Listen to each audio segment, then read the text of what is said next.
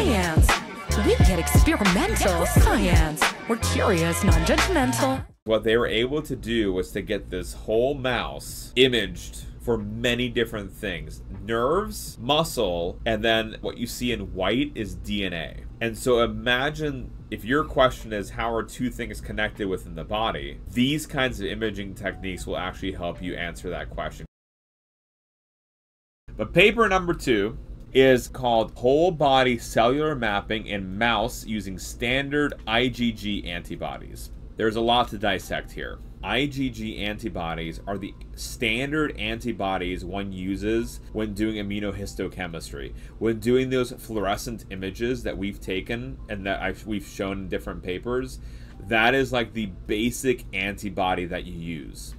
And we'll go over how you make them and why they're called IgG. But in their defense, there's no other way to say this. Like, to have that information and like what the kick that they're going for to clear the tissue. So the question is, these researchers want to take an entire mouse and image it. And normally you're limited by what you're able to do. So why would you even want to do this? Number one, let's say that I want to see all the neurons in this organism and how they connect to the gut or where there are certain proteins within the neurons. And I don't want to take slices of the animal. I just want to put this organism under a microscope and see it all. And let's say maybe it's not the whole body of the animal. We'll go a little bit less crazy. I just want to take the whole brain. Normally, no confocal or standard microscope can you do that with. It is luminology. So there is luminology, one way to do it currently before this paper came out. And the catch is that it is hilariously expensive. It has to be euthanized, Smikes. Has to be euthanized. So this is the issue, luminology. This is a mouse brain, and do you see how it's not see-through? So if you try to image this, if you're trying to shine light through this and to fire up certain neurons to glow, you cannot image deep into this brain.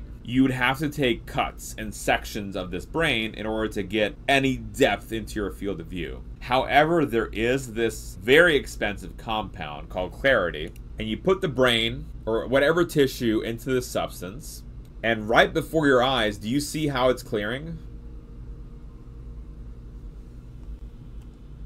For example, the big problem that folks had with tissue imaging was when you start with the tissue, it looks like this. It is not see-through, and so when you put it under a microscope and try to shine a laser through it, the light doesn't go through the sample to the sensor.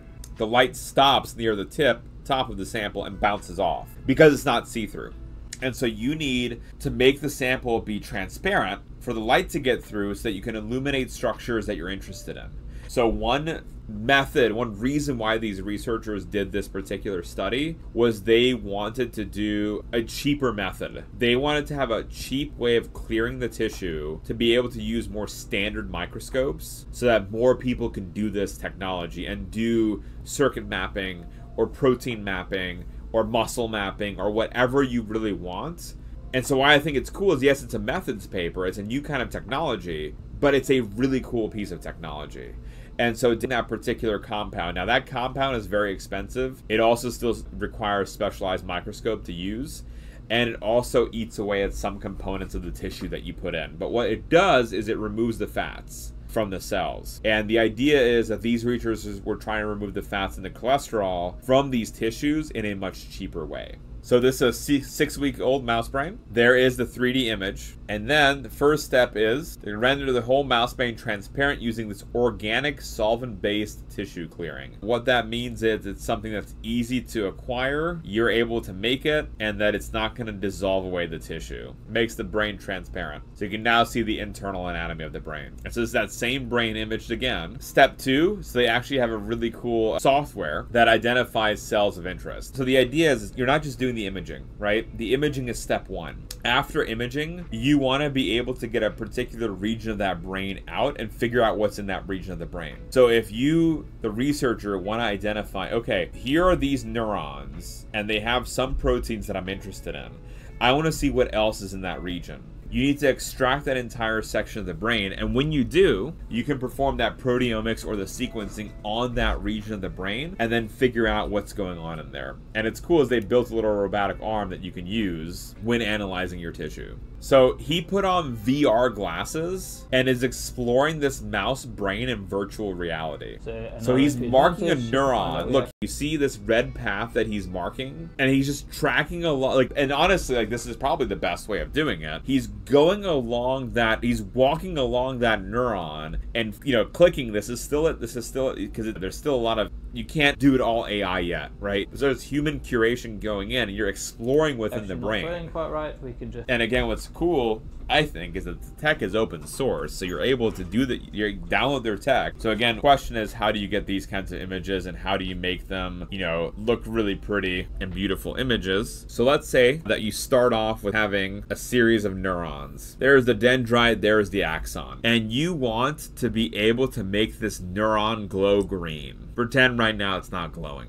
The neuron on the outside of it has little molecules all over it that basically say this is a neuron, and it's just expressed all throughout that neuron. And so what you want is to make something that binds that yellow dot and glows. What you want to make is an antibody that binds this. So the way you do that first is you have to isolate that yellow compound. So you take a test tube, you put in your neuron, and you break it all up. You break it all up. You break everything up, and you end up, after a couple of dilutions, you can isolate a vial worth of these yellow dots. That is the molecule that's on the outside of the neuron. You then sequence what this molecule is, or you get a protein sequence, right? Because it's most likely an external protein. And that you can translate back to a molecular sequence, and you can make E. coli or bacteria make a ton of this. So you end up making a dish. On the dish, there's a lot of little cells, and you put in the genetic information of that yellow dot in the form of a plasmid. So a plasmid is a circular section of DNA, and what you can do is you can add in this yellow gene, and that'll essentially, when you put that into a cell, those cells start producing whatever on the plasmid that you put in. And so in the broth, or in the medium, you're gonna have all this yellow stuff secreted. Those are, again, these here on the neuron that you're trying to identify.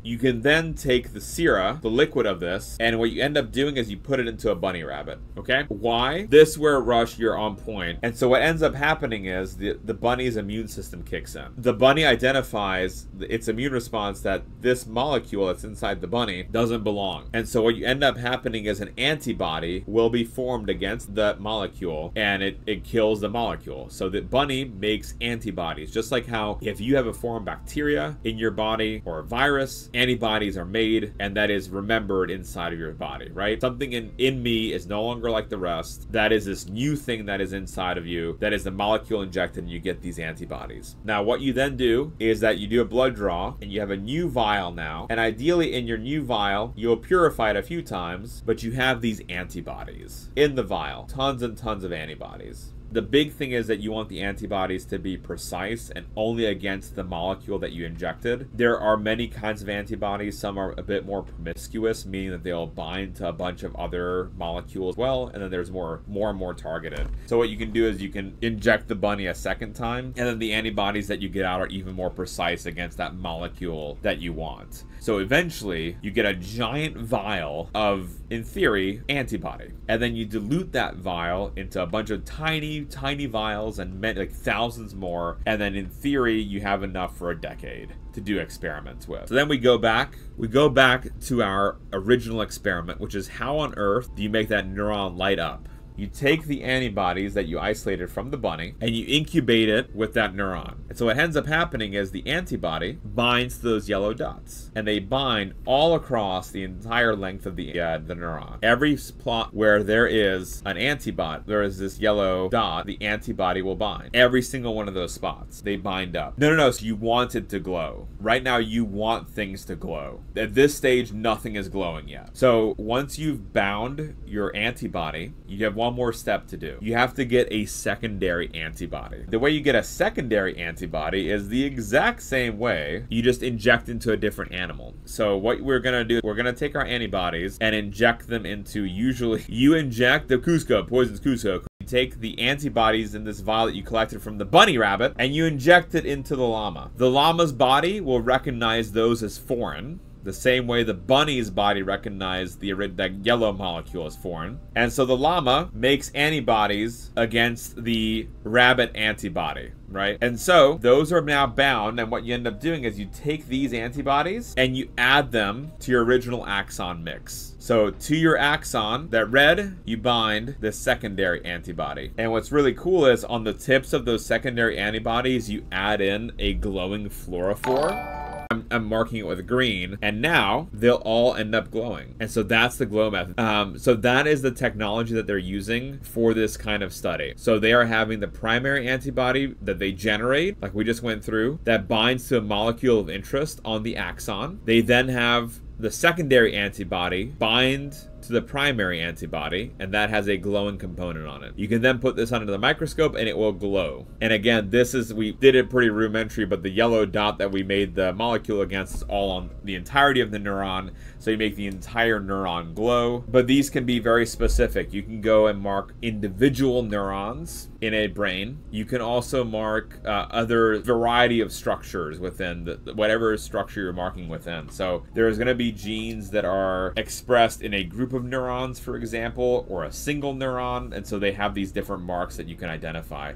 And again, it's not just on neurons, it can work with a bunch of different organelles, tissues, other organisms, you name it. This is just the fundamental concept. And the big push is with how you do this technique is, again, let's say if this was in Drosophila, so fruit fly, then you make the primary antibody in rabbit, you have to make the secondary animal or antibody in something else, so you make it in llama. The reason is when you put in this antibody from the rabbit into your model, your organism in question, it has to be from a different organism. You cannot make something like a rat. You cannot test rabbit antibody within another rabbit because it'll react within itself. It has to be the only rabbit thing in your sample has to be your antibody. So that's a different organism. And then your secondary has to be the exact same process where you cannot have it on the same organism. You have to have it from a different organism, otherwise it'll self-react. That is, again, the big catch is that your primary antibody and your secondary antibody have to be made in two different organisms, different from the organism that you're testing in. The next step is actually getting the images. So what they said was they did a light sheet microscope imaging technique. So technology that the authors had that would able to remove the fats and the cholesterol from the tissue to make it transparent. So that technique is meant to remove the fat so the tissue can be see-through, right? But then you have to put the tissue into a microscope called a light sheet microscope. And so what that device kind of looks like is you basically have a vat, and the vat inside of that you have two lasers and a camera. We've done the antibody stain on that brain, right? We've cleared the tissue. We've cleared the tissue of the brain, and now you have to get the images. Like that mouse that we just saw. A hook that goes into this liquid, and on the edge of the hook, you have your brain sample. And then, when you turn on the microscope to do the imaging, the microscope itself will take optical sections, that you define for how thick the sections should be. And it actually images from two sides. Yep, whole brain. So this is a light sheet microscope. And so you'll shine lasers from both directions, here and here. So you can illuminate both sides and get the images. And so you can tell the software, of what sections to go through. And if it's too big for that field of view, you can stitch images together as well. When you stitch them together, you can build a new fancy image with it. And so that's the technique that they're using. So they have an antibody stain that we just went over. They have a special clearing solution that they've made that's no longer proprietary but open source, so you can do it at home yourself. And then they have the imaging. Now again, what's really cool is with this imaging, if we zoom in on this image, and again, let's say for the sake of argument, this is our brain tissue, and then we have a particular neuronal section in this image that you're interested in, and that you were really interested in a particular protein. That's where your antibody was located to. So let's say this is where you're seeing the glow signal. What you can do is with a robot, which is also open source, as Dan Karen pointed out, you can actually go in with a really fine-tooth needle and remove this cell type and do proteomics and sequencing on it. So again, it's a way to map the brain of an organism or whatever tissue that you're interested in, where certain proteins are localized, within that tissue using immunohistochemistry, that fluorescence, and then the specialized imaging technique allows you to extract and identify where they are, and then extract them using a very fine robotics probe to be able to pull out the sample. So it's really revolutionary to be able to do something like that. So luminology, that's the paper in a nutshell. This is the process that they utilize in order to get that imaging technique to be able to do something like this, which I think it's quite a revolutionary study to be able to get these kinds of images. And yeah, look here, here again are the kind of images that you can take. Look at these. These are absolutely stunning, of where you can see organs, organelles,